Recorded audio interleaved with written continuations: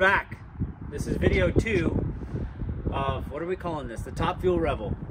I think you had another name for it, right, Josh? My son wants to call it Boost. Boost? Boost. Old Boost? Boost. Top Fuel Revel. All right, because we have a Top Fuel package on our website, and we're pretty much doing that plus a few other little things to this. So this is an update on what we've done so far, and last week we gave you kind of an overview of everything we were going to do to it. So far we've done a full Agile rip kit, and that includes auxiliary Fox shocks up front. We did the new Fox 2.5-inch body progressive rate rear shocks. These are really burly shocks and they ride awesome. Josh has been driving this all week. He loves the shocks. We did the Agile double shear upper and lower shock mount brackets. So those are super cool.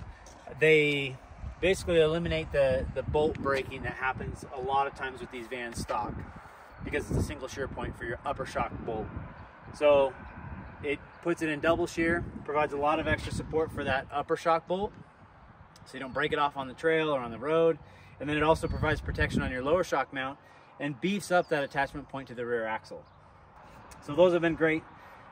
We did, what else did we do on the back end here? Obviously wheels and tires, 47-pound rear springs, a progressive rate spring pack, our standard Revel package, if you will, when it comes to suspension. And then these are Black Rhino Arsenal wheels that we powder coated in a matte textured finish to match the van. Those are super cool. Yep, little Agile wheel spacer poking through there. And the Terra Grappler tires by Nitto. What do you think of the tires so far? I like them a lot. They're quiet. Quiet compared to like the PFGs that everybody runs. Yes, super quiet and handle great. So. Yeah, so these tires, we've run the Ridge Grapplers before. The Terra Grappler is a little bit more highway oriented, but still really aggressive for like gravel roads, fire roads, a bit of off-road, and you don't have the freaking noise of a big mud terrain tire like is on my stupid van. It's a much quieter ride.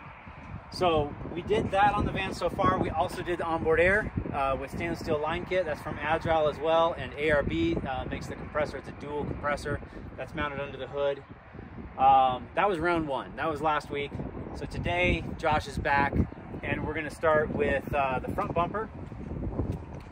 The guys over at CA Tuned, we do a lot of work with those guys. Max is awesome, and they have a super strong bumper. In fact, you can pick your van up with their front bumper. As you may have seen on their channel recently, they picked their shop van up from the front bumper. So because we like to do dangerous, stupid, irresponsible, and foolish shit around here, we're gonna put one of their bumpers on. So if Josh wants to pick his van up, he can, or if he wants to roll his van like I like to do, you can just pull it right out of the ditch with that bumper. But no, in all seriousness, they make a rad bumper. We're gonna put that on. And then you may have seen a video a while back with Talon Sai. We did his Storyteller Sai mode, and we did a ton of diode stuff. We're basically doing the same setup on Josh's van. So we'll do diode SS5 Pros on the front bumper, and then we're gonna do a link kit with 7 SS5s in a linkable light bar on top. Silence your phone for the video, first time. So we'll do the 7-pod link bar on top where that fairing is. We're gonna move things around up top and make it look really clean and custom. Pretty stoked on that. And then I think we're gonna do the work lights around, the perimeter lighting. We'll probably do the rock lights underneath for all the you know, mall crawling events that you like to do. And then some smaller SS3s, right, for the hood. I think so, yeah. We'll use some CA Tuned hood brackets as well, ditch light brackets there. So that'll be the front end. So today, really, we're focusing on the bumper, and we'll put a Warn VR Evo 12S winch in there, 12,000-pound winch with a synthetic line, and probably a factor 55 hook. They just look really nice, and some adrenaline recovery shackles. What color shackles are we going to go with on this one? Possibly orange. Okay, orange. Possibly orange. So in addition to the bumper, we're going to do some skid plates. So we'll do the Agile engine skid plate. And what color are you going to powder coat that? I can't be like John, so we got to change that one up a little bit. Can't be like John's, so can't not be orange? Like John's. Not orange, yeah. Okay, so we're going to switch it up. Thank God, yeah. It won't be orange. Yeah. So we'll do the skid plate. On the differential, we're going to do the Agile diff cover. Is that one going to be orange? With the locker, yeah. Okay, so we're maybe not going to do that today, but we will replace that diff cover with the, it's a big cast iron diff cover from Agile. It's super burly, and you get the protection of a skid plate, except you don't lose that ground clearance that you give up with a skid plate. And it's just as thick as your actual differential housing. They're super, super burly. So we have been doing a ton of those lately. It's a great option for protection on your rear differential. Up front, we'll also do the Agile Baja fog light upgrade. So Agile Off-Road makes a bracket that allows you to put a Baja SAE Squadron light in your factory fog position. It's plug and play, so you plug it right into the Mercedes factory harness, and then you retain all your functionality of your fog lights. Turn the wheel, the left light comes on, the right comes on when you turn right, or you can turn them both on. So it retains all that functionality, no weird lights on the dash, no flickering lights. It's super clean, and then you get that SAE Squadron, which allows you to use it legally during the day, and not blind people or you know, be dangerous on the road. Not today, but soon we are going to change out the running boards. Those are going to get swapped over. The other thing we did already was the Illumines side ladder.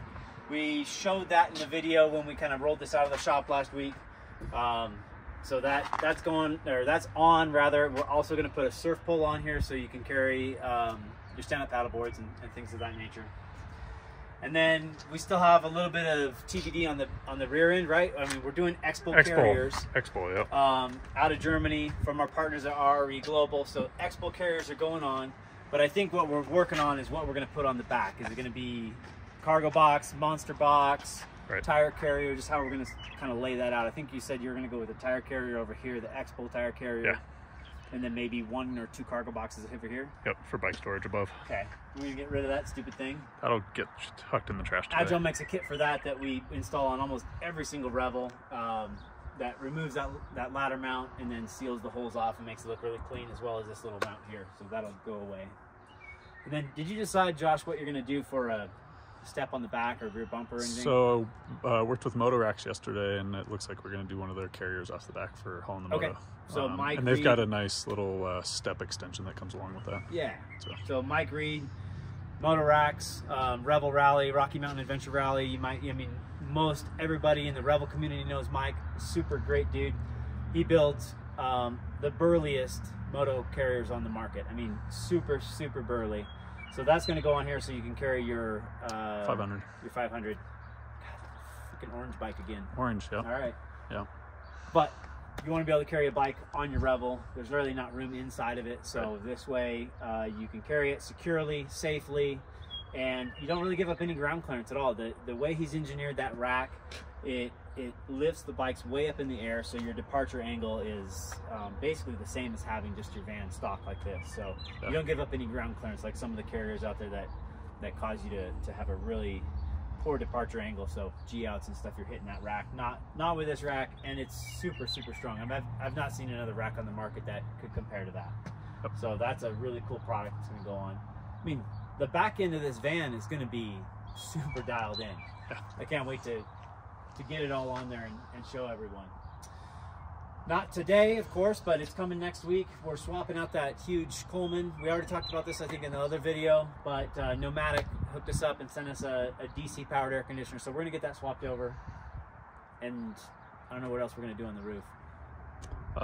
Working on that Starlink mount, yeah. Starlink, yeah. John over at Agile is hooking us up with a Revel specific star mount for Josh's Starlink, so he can make sure he answers all of your emails in a timely manner when he's out camping. He's concerned about the room I'm going to have with the 2 kids and the family in here, so he's trying to help me get as much crap, get everything on the outside of it.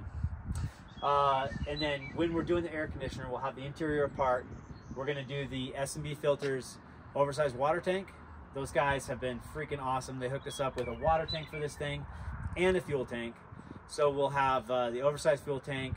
That should be here early next week. We'll get that knocked out next week, along with the water tank and the air conditioner. So lots happening. But yeah, we just want to kind of give you guys an update of where it is now. Let's just walk around, show the people what they want to see. The cool van.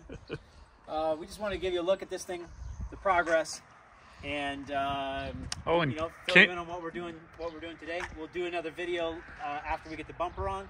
Show you that. Of course, we won't have lights on it today, just the bumper and the winch. And then what else? Oh yeah, we got to get this thing aligned today from the suspension. So we're taking it down to our partners here in town, Coleman's Auto Alignment.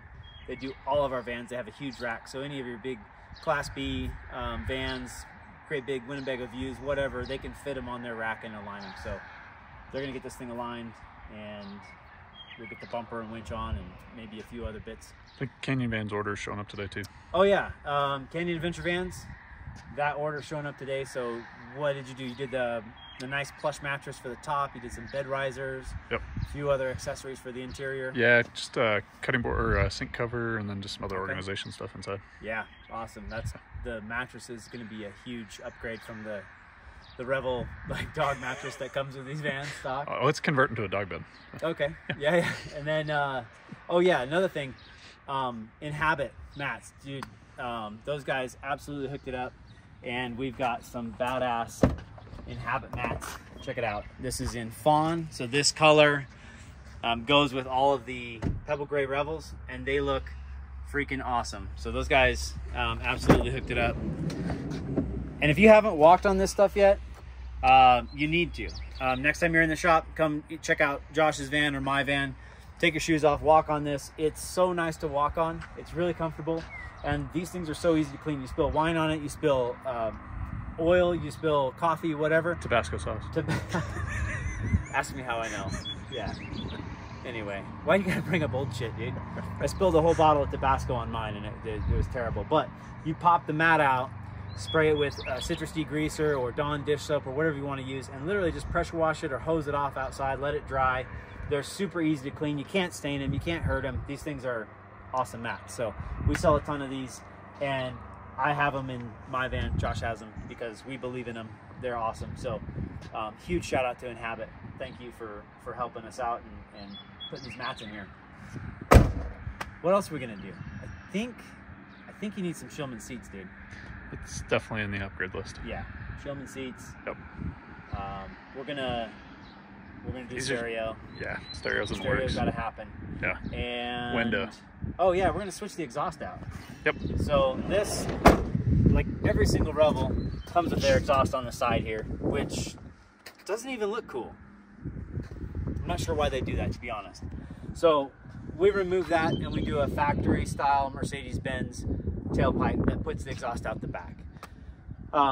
We've done some custom exhausts, like on my show van, we've got the exhaust where it comes out behind the rear tire with a big tip. It looks pretty cool. I do that because of the rear bumper. We don't want exhaust going into the rear backwards bumper and creating a heat sink. But in this case, we're gonna just put it straight out the back. It gives you a ton more ground clearance, because this right now is your low point on the van. And almost every single Revel that we see in here that's been even slightly off-road, this thing's smashed and bent and all that. So this is gonna go away and we'll put it right out the back. Actually, we may knock that out today. So if you guys have anything that you think we should absolutely do to this van, any dumb ideas, ridiculous stuff, please put it in the comment on the video here.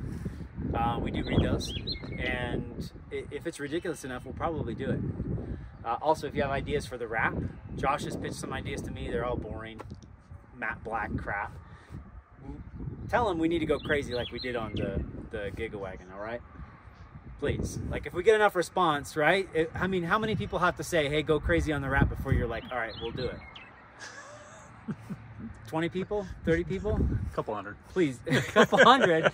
Are we going to get 200 views on this video? I hope so. All right, please comment below what you think the wrap should be on this van.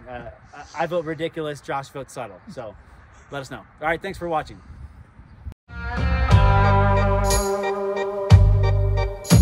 You cover us in shame and I take the blame.